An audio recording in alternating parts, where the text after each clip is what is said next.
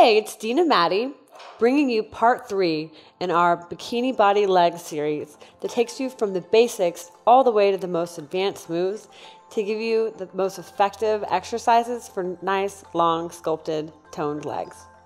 So our first exercise is a modification that we built on from the first 2 videos in my leg series, which was our forward fold and leg raise. We're going to go and turn to the side. And you remember doing that forward fold and then raising using your back. And then we also did a knee variation. So this is going to be a variation called the good mornings. So we're going to hinge slightly at the waist, keep a slight bend in your knees. And this is a hamstring workout. So you're going to put your arms up in a goalpost to make sure that you're using your core and your legs. And hinge forward, keeping it back flat. And exhale, squeeze your glutes on the way up. And inhale back down. And you don't have to go all the way to a 90-degree angle, whatever angle that you can go to that keeps your back flat. And then up, squeeze your glutes on the way up. Inhale down. Exhale up. You should feel this in your hamstrings on the way down. It should feel tight. Basically, I like to describe hamstrings as like a rubber band, and utilizing those hamstrings as they're stretched out. Whenever you come up, that's strengthening your hamstrings, using your quads, using your core, and using your glutes at the same time. This is a nice multifunctional exercise. You don't have to do a huge range of motion just to get a good effect. One more.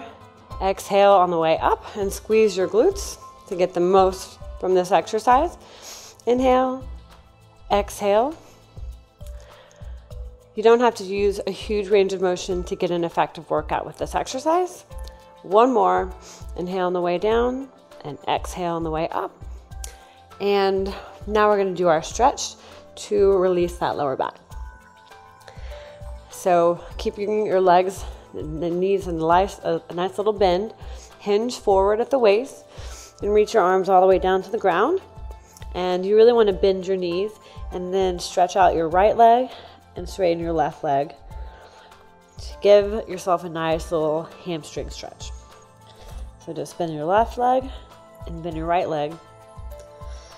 And keep moving so that way you keep those muscles warm. And then roll up slowly from the bottom of your spine and shoulders back and down. And now we're going to do another set of our good mornings. So making sure, I do this barefoot. You can do this with shoes on. I like to feel the actual floor and feel my toes gripping. So I feel like that strengthens my feet. Keeping your knees slightly bent. Hinge forward at the waist and arms up in a goalpost. Hinge slowly, inhale on the way down, exhale and squeeze your butt on the way up. Keep these movements nice, slow and controlled. A lot of times, if you sit for long periods of time, your hamstrings are going to be really tight, and this might feel pretty extreme. You might really know what I'm talking about. Give me a like and a thumbs up if you're feeling this exercise. But this is also really good for people that drive a lot and sit a lot, because it helps strengthen your hamstrings and your lower back, which if you're doing all those things and sitting a lot, then you might have some lower back pain that this can help with. Inhale and then exhale on the way up. You guys like my manicure? I know, I try to keep showing it off to the camera. I prefer like the fringe tips over the colors, so you're never going to see me with black nails. So hinging over at the waist, take it down to a forward fold, take your hands all the way to the ground, bend your knees as much as you need to in order to touch the ground, and then slowly start to straighten your right and your left legs and bend your knees, just kind of walking it out and really getting a nice stretch. And you should feel this all the way up your hamstring to where your hamstring and your glutes attach. Yes, at the bottom of your butt. Yes, basically. And then slowly roll up to standing.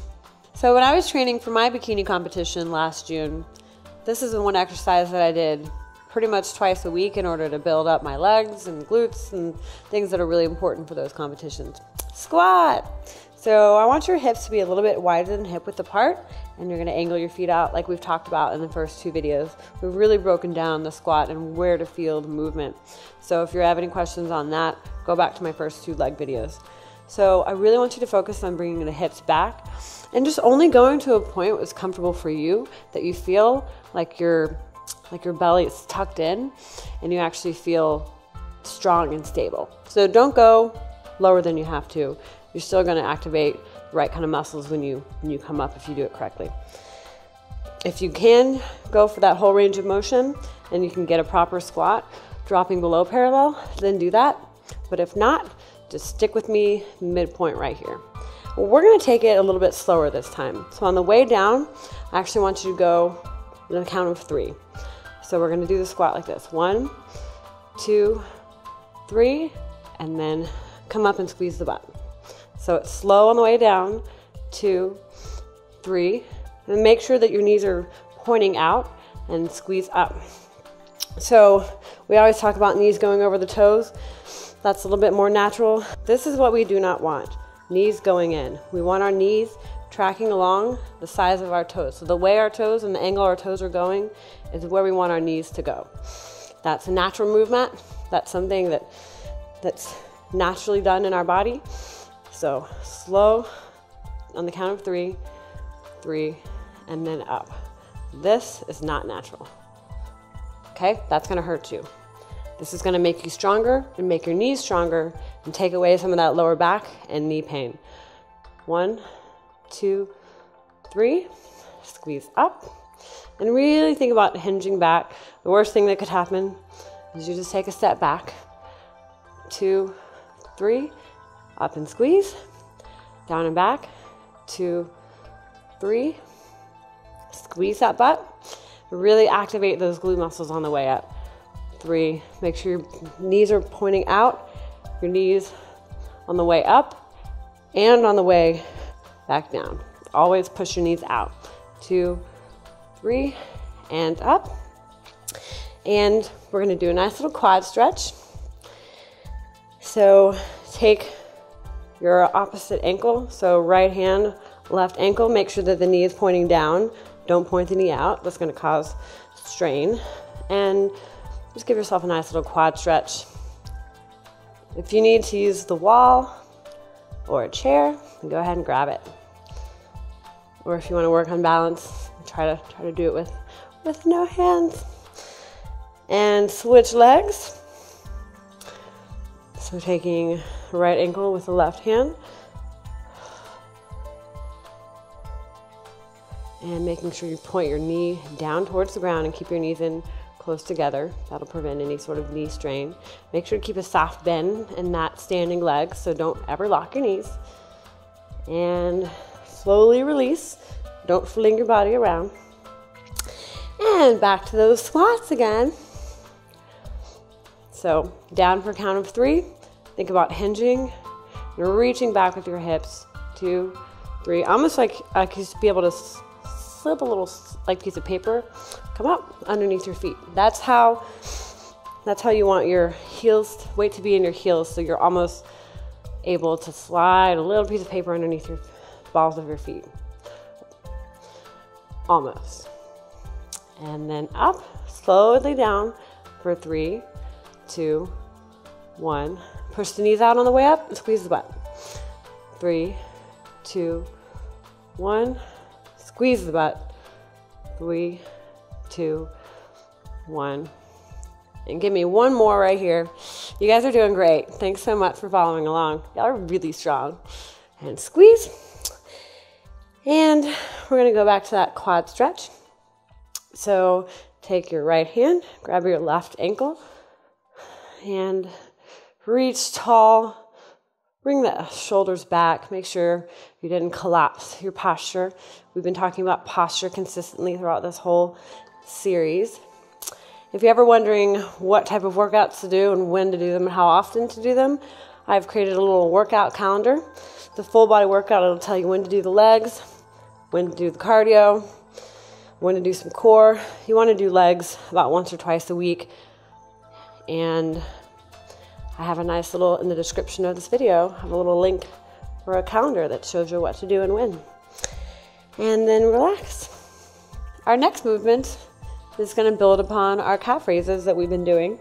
But we're just going to do them with one leg. So you can either do regular calf raises if that's okay for you, or bend your left knee and make sure that your right knee is soft. You have a little slight bend in that knee. Don't lock that leg. And then just raise up and down. And we're going to try to stay balanced. If you need a chair or a wall, that's fine. But it's a good little exercise to do to build that single leg balance stuff, which is really important. One more on this leg and then switch.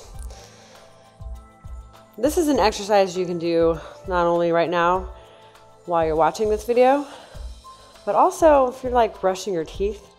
You can do simple things like this while you're brushing your teeth. And come on, everybody brushes their teeth for at least a minute, right? So you can get a good 20 calf raises in every day. No excuses.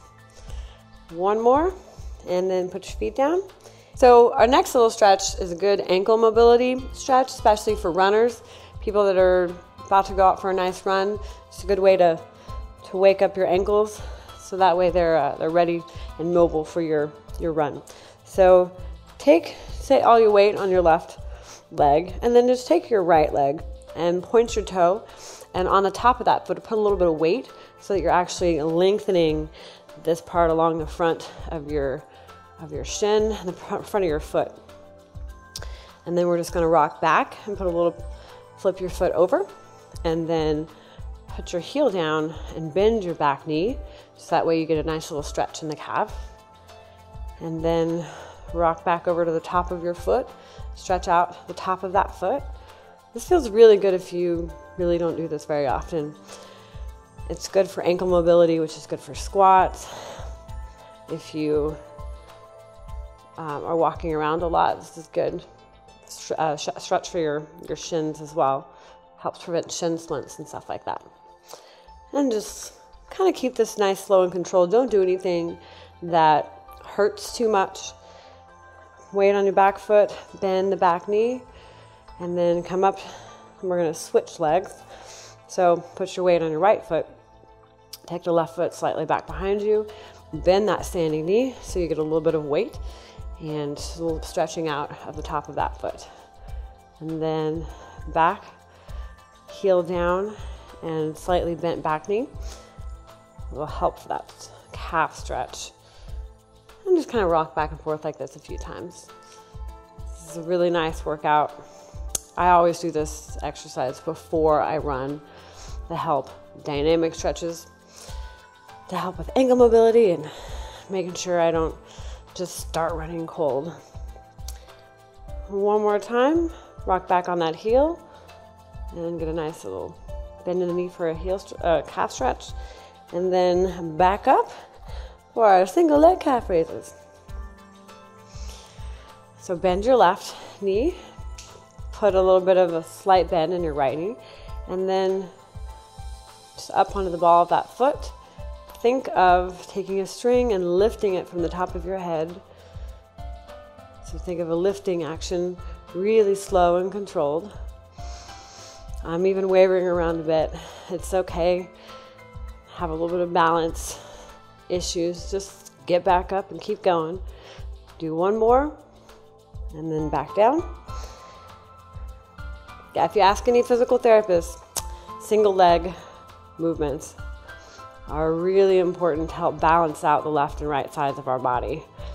A lot of times we're dominant on one side, we're either right-handed or we're left-handed. So we're unbalanced, and that will cause injuries, especially lower back injuries. Give me 2 more right here. And then last one, slow and controlled.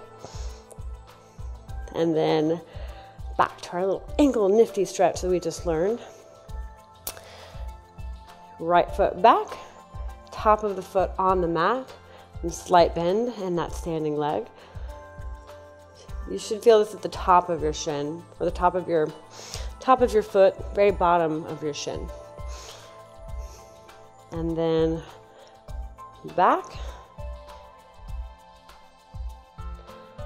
And then just slowly rock back and forth, keeping it dynamic and giving yourself a nice little stretch in the calf.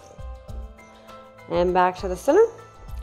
Now the left leg, back behind you, top of the foot on the mat, and bend the knee for a little bit of weight. And then flip over and rock back. So this helps if you guys maintain good posture. This will really help with a lot of eliminating that lower back pain that you might experience, especially with the way we have to hunch and forward, and everything's always forward. Making sure you keep that chest nice and open, really important. Not just when you exercise, but all throughout the day. And back up to the center. So for our next exercise, we're doing a little side leg lift. So you can do this on your knees or lying on the ground if that's easier for you. But we're going to do it standing up. So put all that weight on your left leg and keep a slight bend in your left knee. And then place your hands on your hips. And what we're going to do is just take the right leg straight out to the side, flex your leg, and then slowly raise up and lower. So make this a little bit easier, we're actually just going to place the foot back on the ground. But to make it more challenging, you can keep that foot lifted off the ground in between each movement. Slow and controlled. Give me 2 more.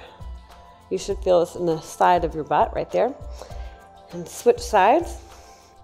This is a really nice move for strengthening the glute medius, which is a under strengthened muscle. Typically it's harder to hit, so it's sometimes a weaker muscle. And if you run and have knee pain, sometimes it's because your glute medius isn't strong enough. So this is a really good move for that. And make sure you keep a soft bend in that standing leg, so don't lock that knee, or you might get dizzy and pass out. And then do 1 more. And our stretching, it's going to be a simple figure 4 stretch. So you might need a chair or a wall to balance. Take your right knee up over your left, or right ankle on your left knee, and then hinge back a little bit until you feel the stretch in your right hip. And you'll feel that on the outside of your right hip. And then come up and switch sides. Slowly lower down. You can do this with 1 leg, look mono hands, or on a wall, or have a little chair, or wiggle around like me. And we're going to do that exercise 1 more time on each side. So putting your weight in your left leg and slightly bent knee. Hands on the hips. Make sure your chest is lifted, up and open. Spine is long. And slowly raise and lower that standing leg. Make sure to keep breathing. This is a small movement, but really effective. You don't need to do a whole lot of movements to target this muscle. And 1 more, and switch sides. Make sure to keep that standing leg bent. I find sometimes that I end up locking it because I forget or I'm lazy, and then I wonder what that tingling sensation is in my leg, and that's locking of circulation and blood flow, which we don't want. So keep breathing, and then really squeeze that glute muscle on the way up. And do 2 more right here. And keep a soft bend in that standing leg. And slowly come down. Same stretch again. So right ankle over the left knee. And sit back a little bit until you feel it should be a nice stretch in your hips. And stand up. And stretching out this muscle will help relieve some of that pulling on the lower back and actually might help relieve some of that lower back pain too. And stand up and breathe. So thank you so much for following along. You guys did a great job. Find out more about me at todayIwillbefit.com, and make sure to subscribe to Psychetruth to check out all my other videos in this series. Also look at the description of this video for the link to that full body workout calendar.